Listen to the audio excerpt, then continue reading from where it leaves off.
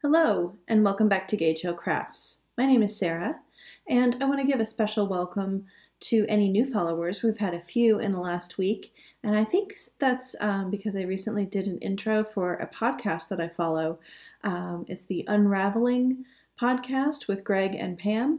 And if you don't know that podcast, go ahead and check it out. You can get it on any of the podcast apps, Spotify, Apple Podcasts, etc.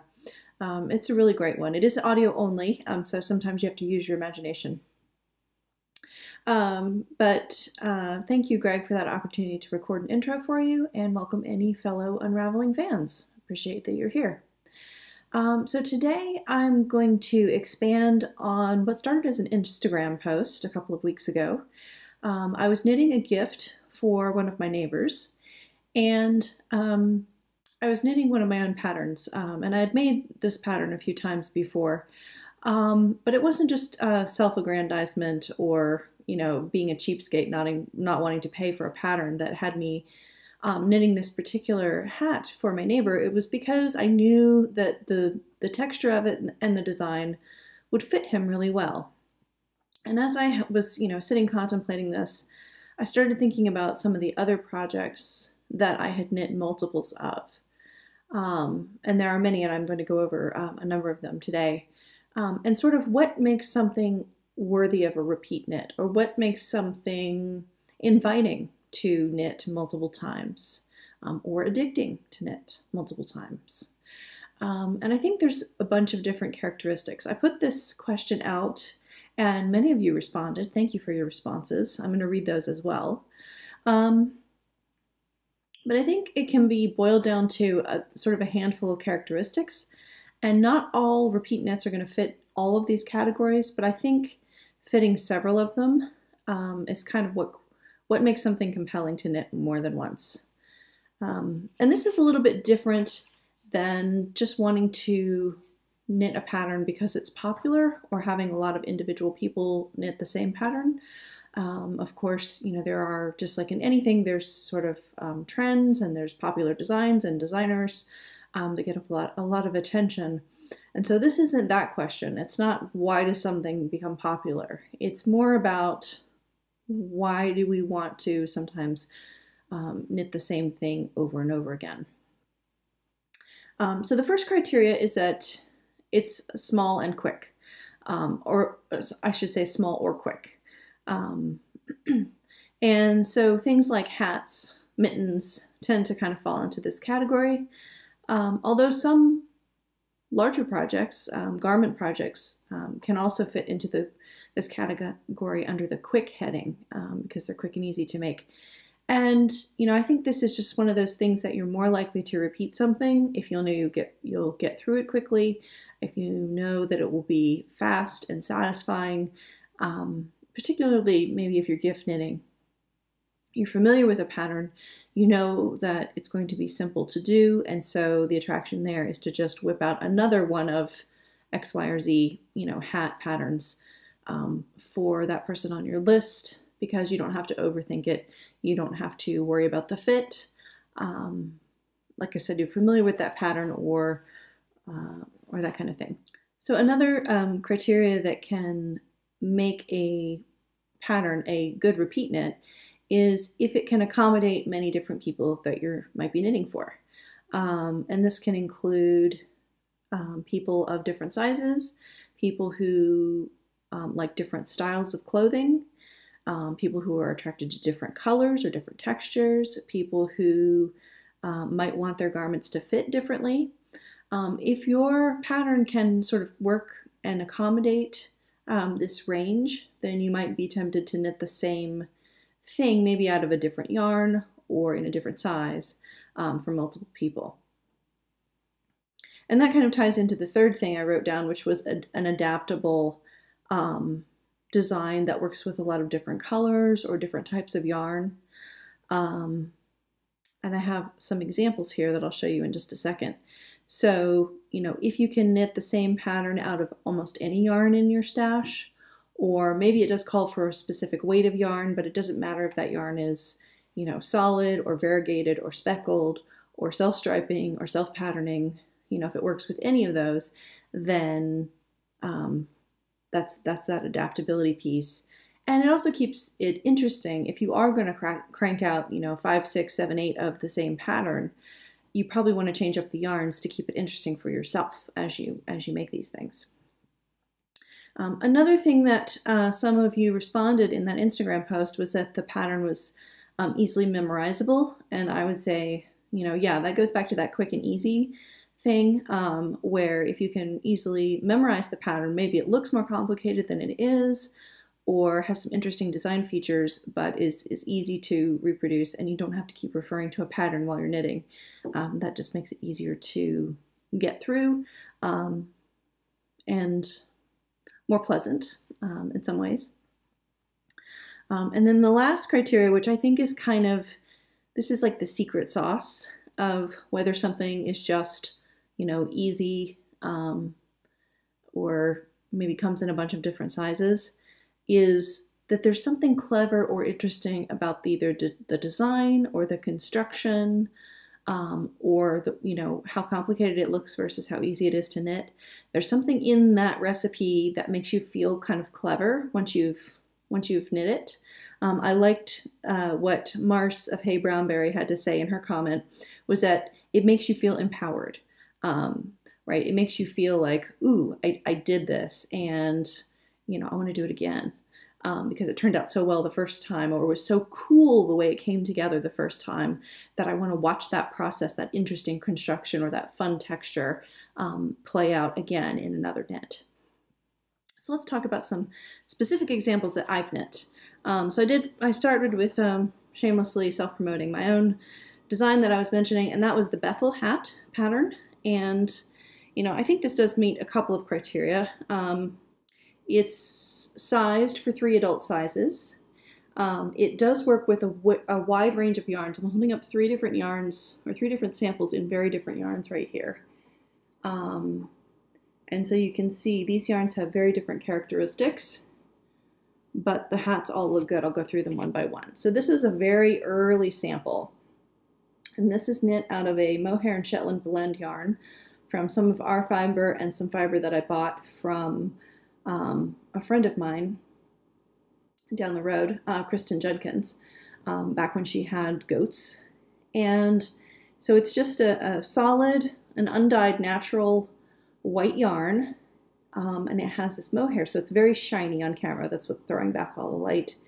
But it just sort of looks like sheep's wool, like little kind of the way you would draw a cartoon sheep with that texture. I think that's kind of what it looks like. And then again, so that's a plied yarn. This is another plied yarn, but it has a completely different feel. This is what I knit the original samples for this hat in. This is Music by Green Mountain Spinnery, and it's a heavily textured yarn. This is dyed in the wool and then spun, and so you get these different flecks of color. It's sort of a heathery, tweedy effect, and it's very rustic look. It's incredibly soft yarn, but it has a more of a rustic feel. And then this is a sample, that same hat, that I dyed. This is a mill spun yarn, a fat single. So a very thick, almost a thick and thin yarn that I dyed with Black-Eyed Susans from our garden in the summertime. And so again, the texture looks different between the different yarns, but I would say it looks equally as good. So here, you definitely have a more defined texture in this yarn than you do here, but this still looks cool. So I think that's kind of one of those things where you can use a bunch of different kinds of yarn to knit the same thing, and you get different effects, and you sort of feel like magic. This is another hat that I've knit many, many times. This is not my design. This is called the Graham hat. And it's a free pattern on Ravelry. I will link to every pattern I mention in the show notes for this episode, so be sure to check the down bar below this video. I'm going to talk about probably more than 20 patterns, so if you want to go back and find any that I mention, just click the link to the show notes on our blog. So this is the Graham hat. This is designed by Jennifer Adams, and it's my earliest repeat knit. What's cool about this hat is that you actually knit it inside out.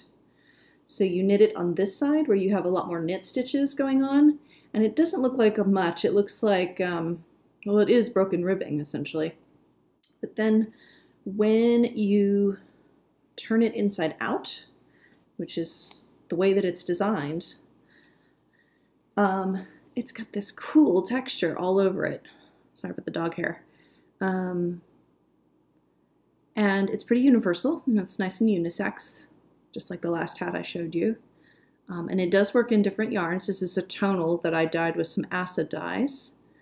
But you could certainly use, you know, any kind of self-striping or speckled or variegated yarns that you wanted for this, or something like a tweed would look really nice.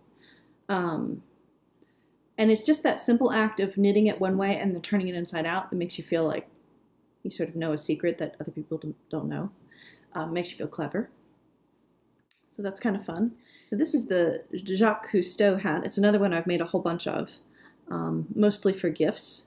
It's very quick and easy. It's an asymmetrical rib pattern. And then what's cool about this one is that the decreases happen in an interesting way. So you get this cool kind of spiral effect at the top of the hat when it's on the person's head. And this is a design by Lala Pohanpalo. I hope I'm saying that right. Again, the Jacques Cousteau hat. So, and I've knit this a whole bunch, mostly for men, but certainly, you know, I think anyone could wear this.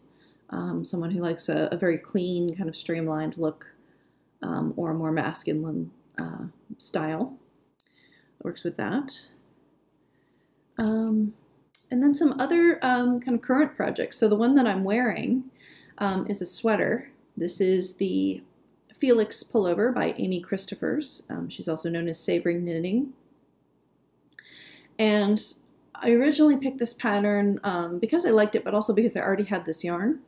And I had been trying to find a good pattern to use with this yarn, and I had tried a couple of different patterns with it and struck out. And so when I saw this sweater and the yarn requirements, I thought, you know, that would be a nice way to celebrate that variegated hand-dyed yarn. This is from Jill Draper, without muddling up some kind of complicated texture or cables or something like that. I didn't want the yarn to detract from the pattern, and I didn't want the pattern to distract from the yarn. So this nice, it's very simple, it just has these little eyelet details, and that's really the only kind of standout feature of this sweater. Otherwise it's just plain stockinette down the body, and it really does showcase the yarn. And the fit's really nice. And so I liked the sweater so much, after I finished, I decided to get some yarn. I actually requested this as a gift. And got it for this holiday season. And so I'm working on another version out of a completely different yarn. This is the Green Mountain Spinnery Mountain Mohair yarn. And here's my sweater in progress. You can see I've done the eyelets, and I've separated for the sleeves, and I'm on to working on the body. But let me hold the two yarns up side by side so you can see they're very, very different. So here's the Jill Draper. It's a 4-ply Aran weight, and it's very dense, and I apologize, it acts like a Swiffer and it picks up every little thing, so there's some fluff and stuff on there. But yeah, the Jill Draper is, you can see how, and very tightly plied there. Whereas the Green Mountain Spinnery is a single. It's a thick, fluffy single. It's very airy. And this is going to bloom up a lot when I wash the sweater, and poof up even more. So it's almost going to become, you know, it looks like a DK to maybe worsted weight there, but it's going to fluff up a great deal and become almost a bulky weight when I wash this. I'll hold both of these up side by side so you can see how different they are. And so that's one of the features of this sweater, is it's kind of open canvas. It's an easy quick knit. It's knit on size 10 needles, and so even though it's not a small item, for a pullover, it goes very quickly. I could probably knit one in about two and a half weeks if I knit on it every day. I think my last one took me about 2.5 or 3 weeks to knit. So, you know, that's another enticement to consider. Maybe you're you have a dearth of sweaters in your wardrobe or something, and some of these quick and easy patterns would help fill that gap, or might be a nice, again, a nice gift. A lot of the time we're repeating patterns because we're knitting things to give away. And, you know, maybe there's somebody in your life that's sweater worthy, but you don't want to commit to knitting them, you know, a huge like fingering weight sweater or something that's going to take you months and months. So choosing something like this that's plain and simple, that's pretty easy to get through in terms of the pattern, and also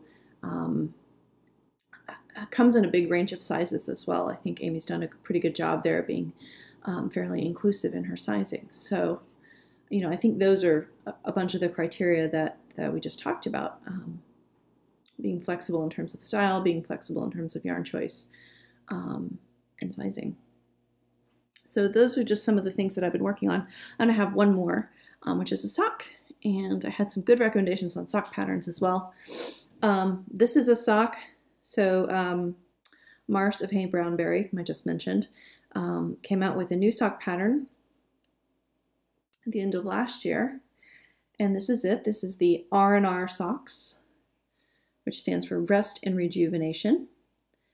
And she had a little knit along when she launched the pattern, and I couldn't decide on my color scheme. So what I did was I knit the first part of this pattern, I knit the toe and then just a little bit in two different color arrangements. Both socks used the same yarn, which I have here. So in both of them, I was using this purple and yellow together. But I wanted to see how they would look depending on how I did the contrast. And this yellow is kind of blowing out. Let me hold it back here. There we go. So in one sock, I did the yellow as the main color and the purple as the contrast. And then in this one that I'm knitting now, I've got it the other way around. So I've got the purple as the background color and the yellow as the accent color. And at first I thought I might just knit a funny pair of socks and have one of each. But as I started knitting them, I thought, you know, my neighbor could really use a pair of socks. She's had a tough year. And I just thought this yellow was so like sunshiny and cheerful and warm. And so I decided to just continue on, set this guy aside for the time being, and continue on and make the two pairs of the two socks, the full pair, to give to her as a gift. And I did that. And then, you know, now I'm going to cast, I've kept my tester swatch sock sort of thing, and continuing on, and I'm going to make myself a pair. What I like about this pattern is a few of the things, again, that I mentioned. The main thing is that this texture, I think, looks very complicated. I couldn't, from looking at the pattern photos, I couldn't figure out what Mars had done to achieve this effect. It sort of looks like garden lattice or fish scales or something like that, but it's in two colors. And I thought, woo, colorwork sucks. That's going to be tough. It's not, you guys. This is a very simple pattern. And so it's that easy memorizable, and it makes you, you know, feel smart because it looks more complicated than it is. The other thing I like about this pattern, and I think the reason I'm going to knit more of these, is that combining colors in a sock is very interesting, and it's a great way to use up sock yarn that, you know, maybe you bought when you first started knitting or first started knitting socks, and that you're not wild about anymore. I know I was certainly, my tastes have changed in the 15 years since I started knitting, and I have some really nice high quality sock yarn that I've just never used because I was never a fan of the color. And so having a pattern like this where you can combine colors and kind of get different effects, that's really encouraging to me, because, you know, you might not like a certain color by itself, but if you partner it up with something else in your stash, you might find something really interesting and engaging. So, and I have a bunch of different ideas for different kinds of yarn that I want to use for that same pattern. So, you know, again, that's ticking a lot of those boxes. So I really appreciate everyone who commented on that original Instagram post, and I'd love to hear, if you're watching this video, I'd love to hear down below in the comments right here, are there any patterns that you've knit multiples of or been tempted to knit multiples of, and, you know, what did you find engaging about those?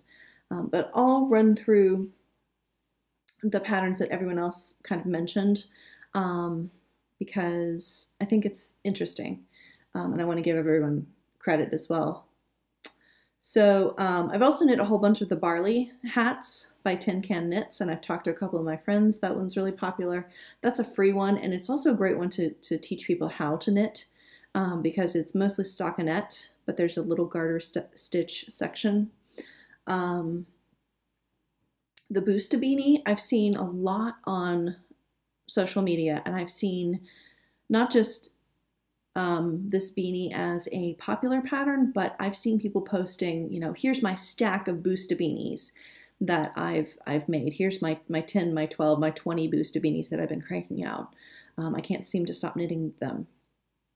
That was a free pattern that was featured for the Shetland Wool Week a few years ago, and it's by Gudrun Johnston. It's now available as a paid pattern, I believe, on Ravelry.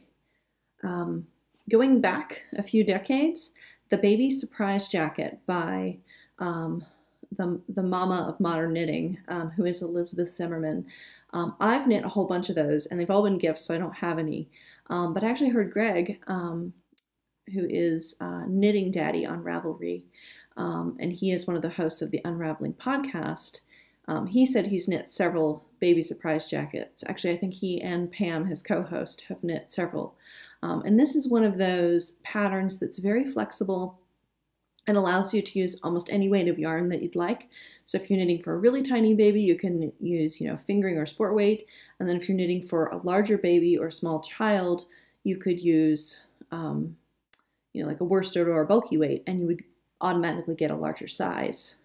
So that's really cool. And it has an interesting construction too. You knit this thing that sort of looks like a manta ray, and then you fold it up in this certain way, and ta-da, suddenly you have a sweater, and you just have to sew a couple of short seams to finish it off. So that's a really cool one. It definitely makes you feel like a genius when you knit that pattern. And then you all, again, had some suggestions, so let's just run through those. The Azel Pullover by Heidi May. Sandy, who is Sandy Cook 78 on Instagram, had recommended that one. The Langfield Hat by Martina Bem. That one was recommended by Angela, who's Angela Loomis. The Clapodus by Woolly Wormhead. The Sockhead Hat by Kelly McClure.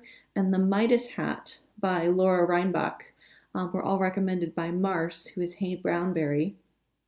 And again, all three hats, and I know that Mars likes to wear hats and give hats away. But yeah, any kind of hat pattern that is compelling, that's interesting, that has a little bit of a texture on it, something like that, it does kind of make you want to crank out a whole bunch of them. The Murphy Bay Hat is another one in that category, and that was by Jenny Weeb, recommended by my friend Kristen of Gilead Fiber Farm. The Clark Socks by Jocelyn Salem, recommended by Natalie of Remembrances Pottery, and that's another one that looks more complicated than it is.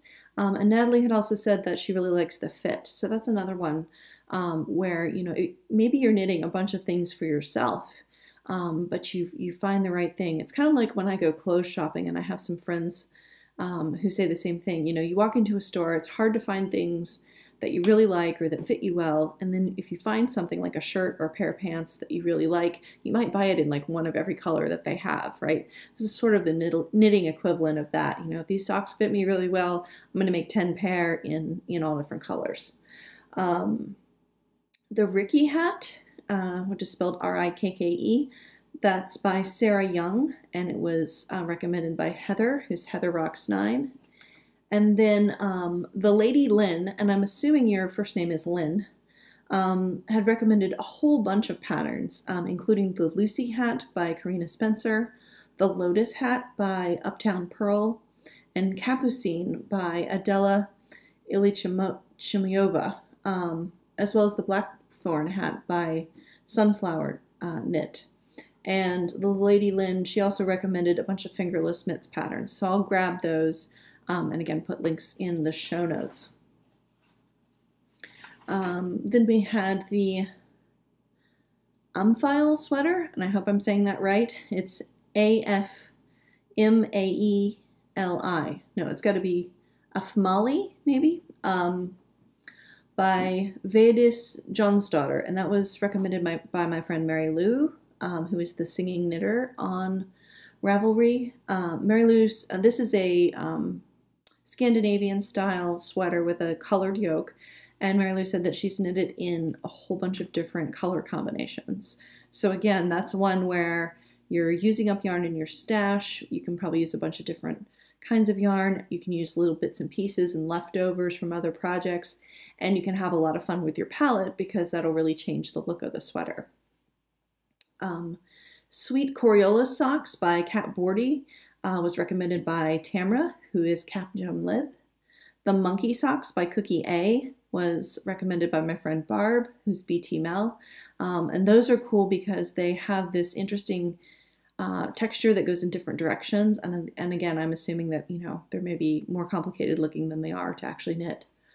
The Kia Socks by Dawn Henderson. That was recommended by Tauna, who's Tay LMA. The Hat Dana by Denise Bayron of Bayron Handmade. That was recommended by Rosemary, who's Rosie Mac 65. And that one has been in my queue since it first came out. I even have some really nice luxury yarn that I'm going to make my hat Dana out of. Just haven't gotten around to it. But I'm a little bit scared to start it because I'm afraid that, yes, this is going to be an addicting knit, and I'm suddenly going to find that I need, you know, 25 hat Danas in my wardrobe and for all of my friends. So I've kind of been putting that one off. And then the last one, I think, from the comments was the Frisian Shawl by Brittany Wilson, who is Stephanie. She goes by Indigo Dog Montana on social media, and Stephanie mentioned that the Frisian Shawl is a great one skein project, a little shawlette, and that's really nice, again, to use up those single skeins that you bought maybe spur of the moment, or they were on sale, or they were at a show and then they just accidentally like leapt into your hand, and then you get home and you still like them, but you're not really sure what to do with them. So any of those kind of single skein projects that look really cool or can show off a special skein of yarn. I'd say the Hat Dana is also that kind of project because it only needs one skein of yarn and can really be a nice showcase. You know, you're going to wear it on your head, so people are going to see it. And that's a great way to use up that yarn and also show it off and give it center stage. So something to think about. It's not that I'm trying to create patterns that are repeat knits or anything like that, or even particularly looking for them, although I am going to go check out a lot of these patterns because I hadn't heard of them before. But it's just something interesting to think about as to what makes something a repeat knit, what makes it very versatile, what makes it fun to come back to again and again. And again, if you have any other patterns that I hadn't mentioned, please leave them below in the comments. We love to share all this information with each other and learn from one another. And I really appreciate you being here, taking the time, and come back next week. We will have more for you. Thanks a lot.